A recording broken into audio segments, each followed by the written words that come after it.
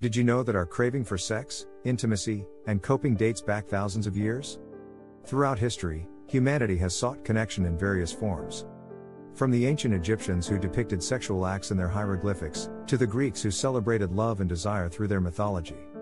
Sexual desire has always been a fundamental part of the human experience.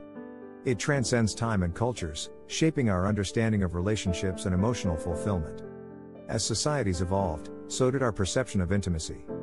The Middle Ages brought a more conservative approach to sexuality, with taboos and repression becoming the norm. But even then, hidden desires found their way to the surface in the form of literature and art.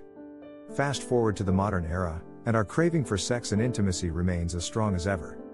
In a society that increasingly values individualism and personal satisfaction, we are constantly seeking connection and pleasure.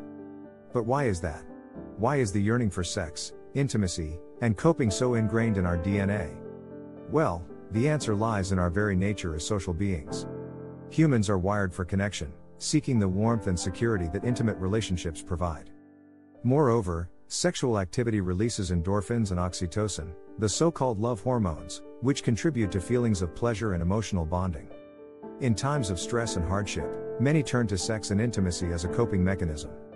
It offers a sanctuary in which we can momentarily forget our troubles and find solace in the arms of another. So, as we reflect on the ageless human craving for sex, intimacy, and coping, let us remember that these desires are not shameful or forbidden. They are an integral part of who we are as humans, a source of pleasure, connection, and emotional well-being. Thank you for joining us on this journey through history. If you enjoyed this video, don't forget to subscribe to our channel for more thought-provoking content. Thanks for watching.